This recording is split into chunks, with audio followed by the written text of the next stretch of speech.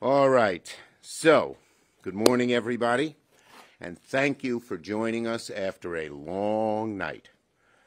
Today, after not just a long night and weekend, but after months of work, we can say it's been worth it. Today we witnessed one of the most historic and consequential bills passed the Senate, a bill that so greatly impacts not just our national security, not just the security of our allies, but also the security of Western democracy as we know it. Tonight, finally, America led the way for freedom and democracy. And with this bill, the Senate declares that American leadership will not waver, falter, or fail.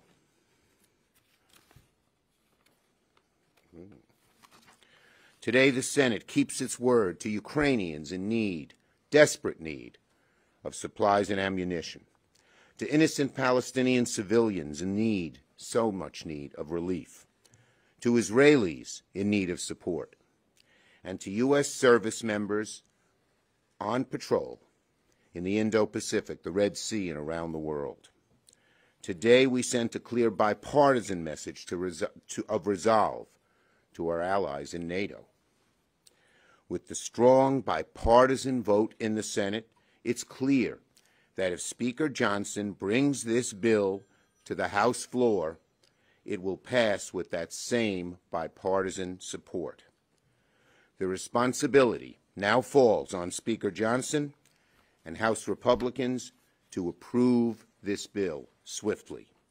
And I call on Speaker Johnson to rise to the occasion, to do the right thing, bring this bill to the floor.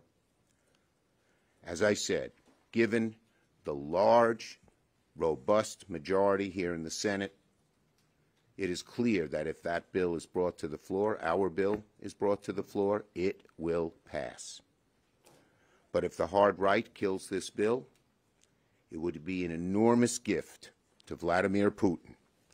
It would be a betrayal of our partners and allies and an abandonment of our service members.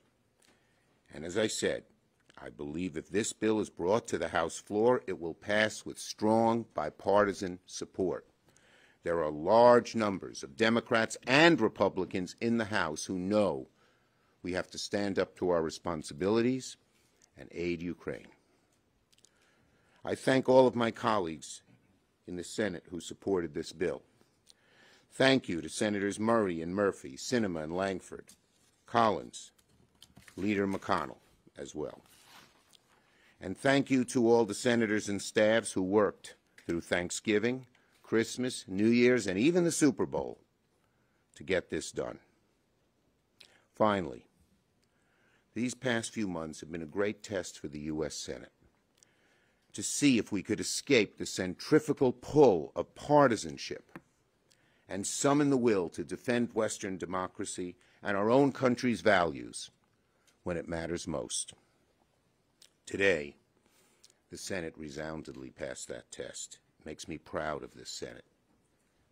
Today, the Senate made sure that the United States is closer to meeting the monumental and consequential moment that we are in.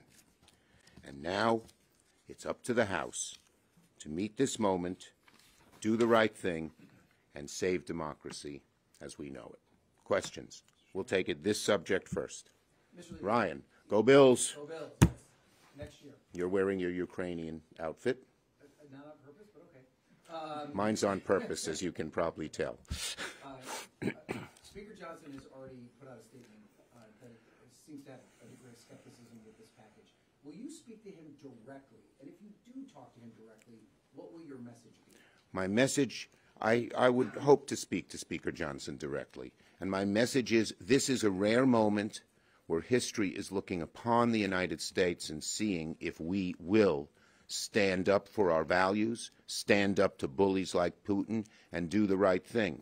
I will say to Speaker Johnson, I am confident that there's a large majority in the House who will vote for this bill. I am confident there are many Republicans in his caucus, I know I've spoken to a whole bunch of them, who feel strongly we ought to pass this bill. And I will urge Speaker Johnson to step up to the moment and do the right thing. Yes. Do you think it's time for the White House and Speaker Johnson to negotiate pretty much similar to what the Senate did, but with those two parties involved in I think the House should pass the Senate's bill. It's been through lots of negotiation. It got a large, robust vote, 22 Republican votes in the Senate.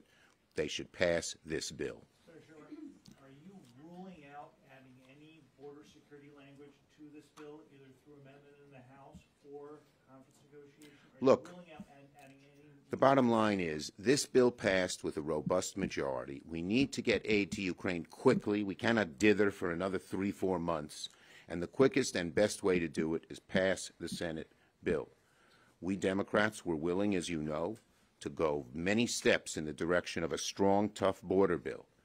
Democrats were willing to support a bill supported by the Wall Street Journal editorial page.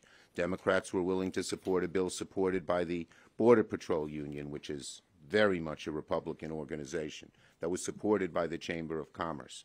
And unfortunately, too many Republicans succumbed to the ministrations of Donald Trump. Trump, who said at one point we have to do a border bill. Trump, who said the border is at an emergency. And then, in his own words, for crass political purposes, said, let's delay this for a whole year because it might bring me help in my election. That's not going to wash with the American people. Yes? Mr. Schumer, would you encourage House Democrats and others in the House to use the discharge petition if Speaker Johnson doesn't? I'll leave that. I speak regularly to Hakeem Jeffries, almost as much, maybe as much as I spoke to Speaker Pelosi. And I would, I have great faith in his ability to help engineer getting this bill done. Yes? Given that this funding would take Ukraine funding through the end of the year, how long do you think the U.S. needs to fund Ukraine's fight, and how do you build the coalition, given that this took several months to build for the next round of funding? I think that the strong vote, particularly on the Republican side in the Senate, despite the fact that their, putative presidential candidate argued so strongly against it, gives us more momentum. And I think that it will be, if we have to pass future aid to Ukraine, it will be easier, not harder. But right now, this is a robust package that lasts till the end of the year. So I'm glad it was full and robust. Yes? Mr. Leader, when you come back from recess, it will be a very short period of time until we have government funding deadlines.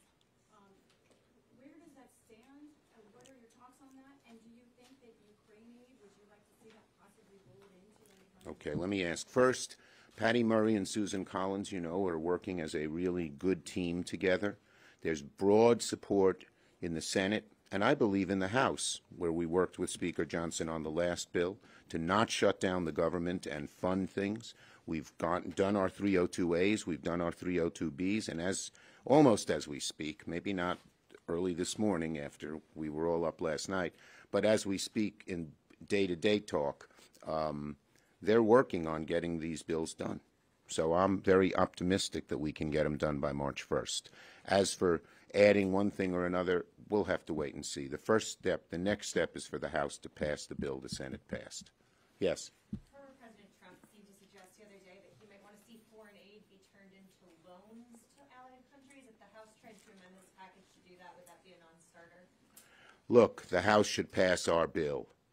It's been through the crucible of 4 months of negotiations and ups and downs. It passed the crucible on the Republican side of almost a majority of Republicans rejecting the result of their putative presidential candidate. We ought to stick with this bill. I mean, no one even knows how this loan program would work, because Donald Trump says something off the cuff doesn't mean Republicans should march in lockstep to do it. Yes? Polls show that voters are very concerned about President Biden's age and the state of his memory. I'm curious, you deal with him a lot. What is your personal observation on that? And what about your practical political concerns that he might not be able to get reelected? Okay, on the first one, I talk to President Biden, regularly, sometimes several times in a week, or usually several times in a week. His mental acuity is great. It's fine.